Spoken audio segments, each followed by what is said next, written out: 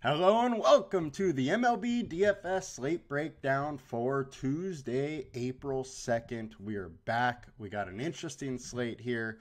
Yesterday's was a wild one, and we will go through that perfect lineup and the winning lineups from yesterday's slate. And then after that, we will go into pitching on both slates and the stacks to consider. So, before we get into that, please make sure to like, comment, and subscribe to our videos. It helps us a ton, just improve that reach and allow us to give more content out for free. Now, let's get into it a little bit, shall we? So, getting right over, get over to the perfect lineup first.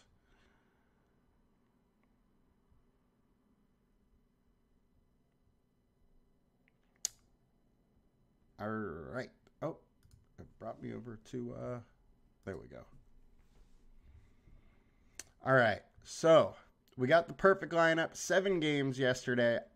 Blanco is in the perfect lineup on DraftKings, put up 47.5 in his no-hitter bid at only 6,500, so congrats to him.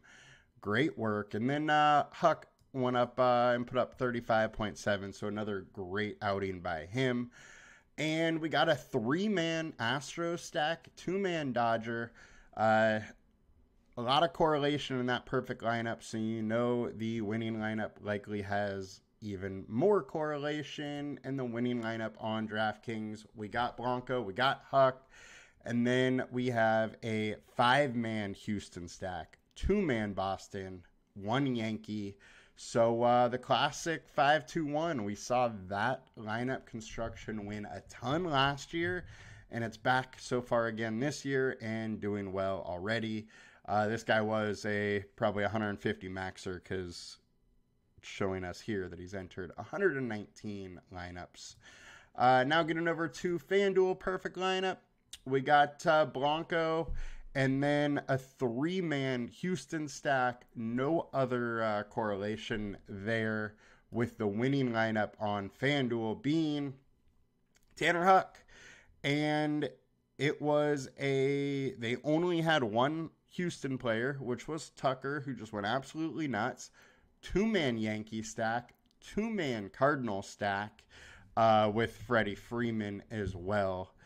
So interesting. Oh, 2-man Boston too. So it was a 2-2-2 lineup construction with 2 one-offs, and the guy just absolutely nailed the right hitters.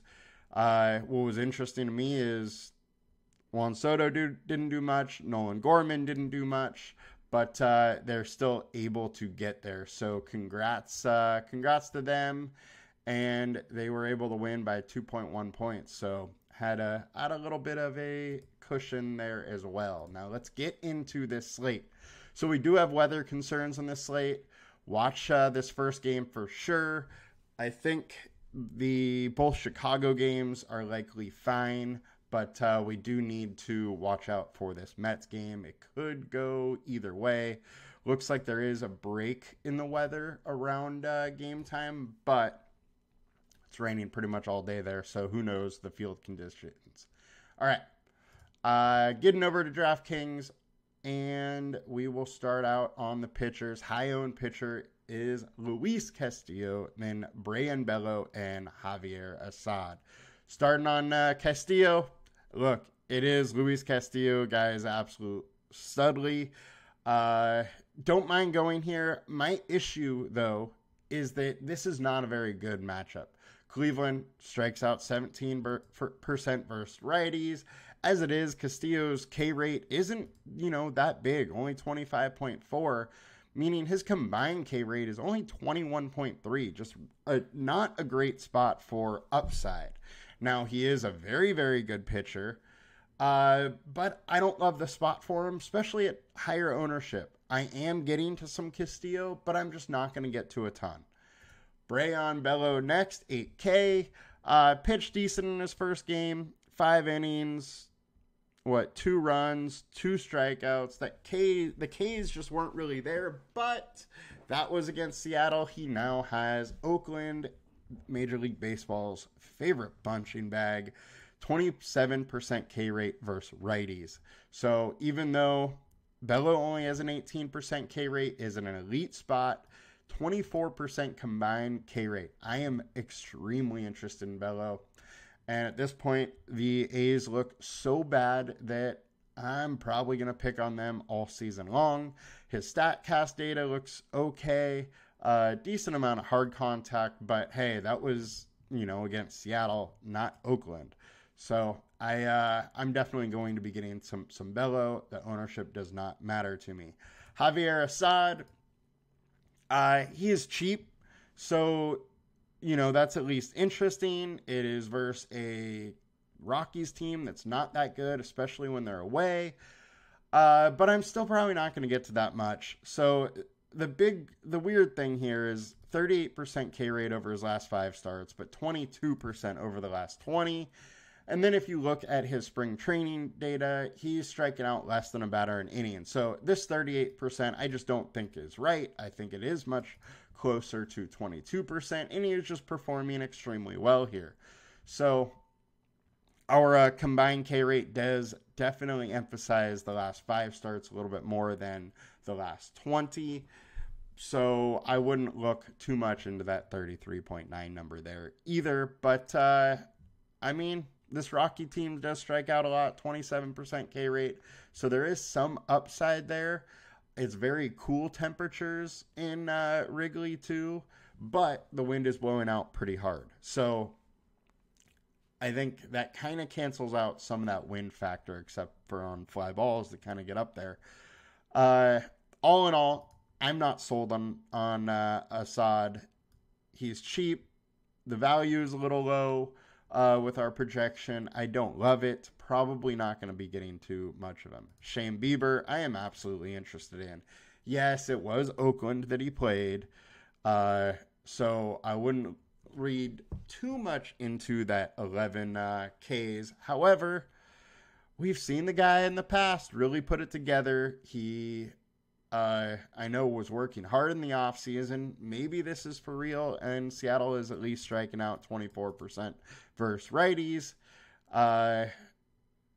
Even though Bieber's K rate the last couple of years has been way lower, I do think he can bounce back a little bit and bring that K rate back up. I mean, he was a 30% K rate guy, and now he's down to 20. Could he bounce back this year? Absolutely. So I'm absolutely intrigued by Bieber, and we know it is a contract year for him too. So I don't mind getting some and just hoping that, new Bieber is real. The Bieber fever could be back. Yu Darvish. I'm absolutely interested in Yu Darvish in this matchup. One thing I do have to worry about, though, 78 pitches last game, 72 the game before. Maybe he's at mid-80s this game. I don't expect him to get up to 100s, but he is a very efficient pitcher. I think he still can get to 6 innings on 80 pitches.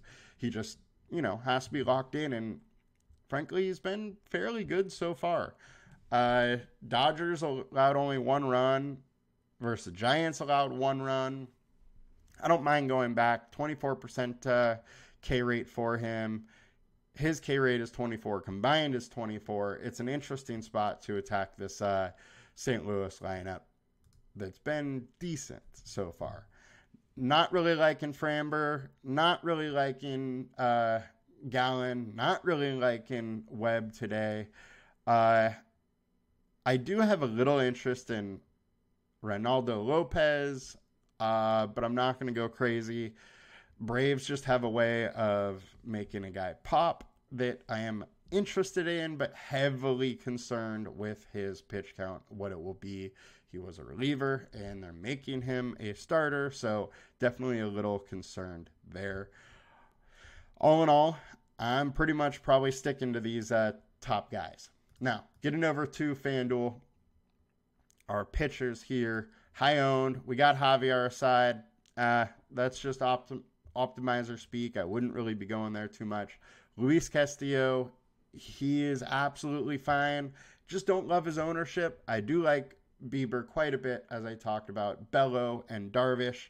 That's probably where most of my ownership is, and Castillo, these 4 guys on FanDuel. So I'm probably not going to be getting too wild. Nestor is a little bit interesting. The Diamondbacks are worse versus lefties, strike out a little bit more. ISO is lower.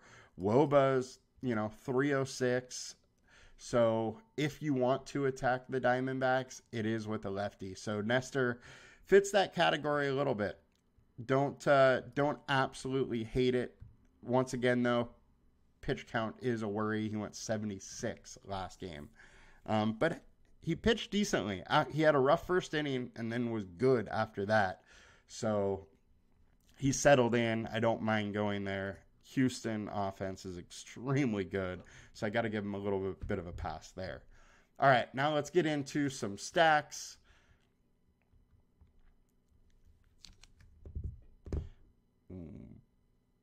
Bing bong. All right.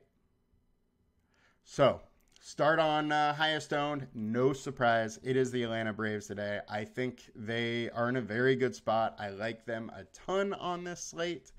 Look, Garrett Crochet was very, very good last game, and I think he is an exciting, talented young pitcher. This Braves offense is just different, though, and the relief pitching for the White Sox is just terrible. Combine that with hard winds blowing out, and I'm intrigued to go to pick against Crochet and go to the Braves. Not too worried about that ownership, and this is, the top 5 lineup or 5 hitters in the lineup.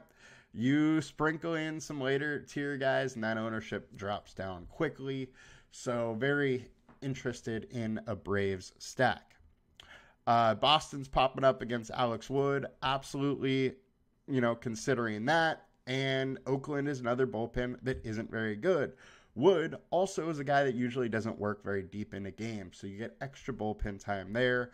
Red Sox offense has been hot. Definitely interested in going to them at a little less ownership. The Giants are popping up as a higher owned team, and frankly, I think they're probably going a little higher owned than they should. The pitcher is likely to be Gavin Stone today for the Dodgers. He was supposed to be their 5th pitcher. I'm not totally sure why it isn't announced. I don't know if there's an issue going on with Stone that I don't know about. But if it is Gavin Stone, he is a very, very good pitcher. Last season, coming into the season, everybody was talking about Gavin Stone over Bobby Miller. And we saw Bobby Miller just go out and pitch great in his first start this year. He pitched great last year.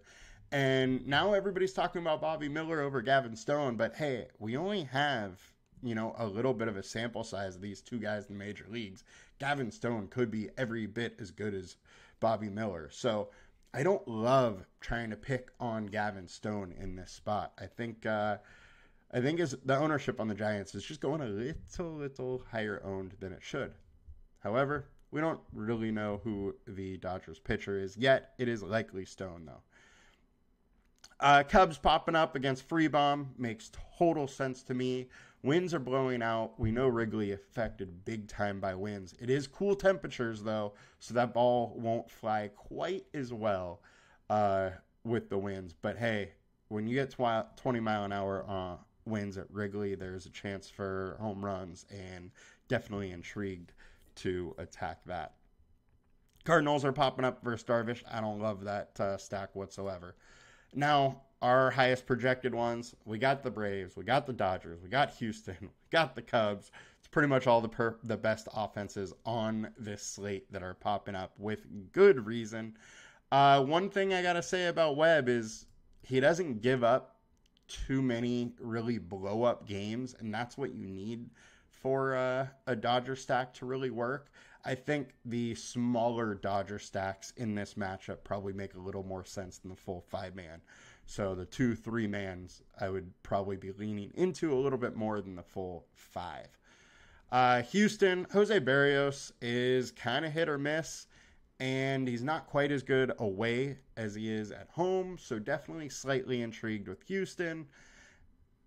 And Yankees versus Gallen, I don't love it, but hey, they could probably get to anybody this year. Now, value stack wise. So Toronto is popping up versus Valdez. Valdez is another pitcher that generally doesn't get blown up. He may have poor outings, but a blow up generally doesn't happen, and there's decent relief pitching behind Valdez.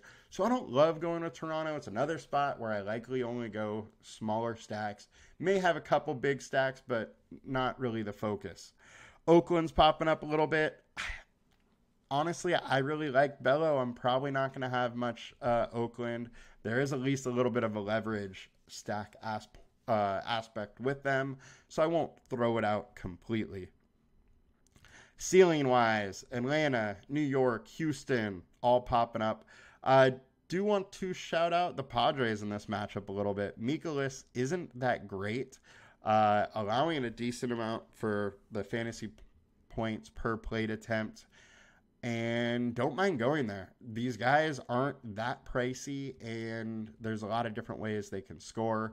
Mikolas also allows a decent amount of stolen bases, so it gives a little more upside to the guys like Teese and Kim that can really swipe a couple bags. I also think there is going to be some leverage with the Padres as they will go low owned. And highest leverage stack, we have Cleveland versus Castillo. Makes sense. Castillo is one of the highest owned pitchers and means nobody's going to go to Cleveland. While Cleveland is a good offense, Castillo is another one that doesn't really get blown up much. Can he? Absolutely. But I'm not banking on it, so I'm probably not playing much Cleveland in this spot. But you totally can. Now, let's go to highest FIPS. Freeland. Got to pick on Freebomb a little bit. Casey Mize is popping up a little as well, but remember, this game has big-time weather issues. And hitting-wise, splits, fantasy point versus plate attempt is going in the Dodgers, Braves, Houston category. However, if you scroll down, Padres start popping up a little bit as well. So all of those guys are interesting. Did want to mention on FanDuel that the leverage stacks are quite a bit different due to ownership. And there is some interesting stuff. Oh, it looks like it updated since I was last. This Padre stack was popping up a lot more on the leverage tool. But Houston popping for leverage here versus Jose Barrios, which is extremely intriguing for me. Now, that'll do it for today. Good luck, guys. Let's win some money and have a good one. Bye.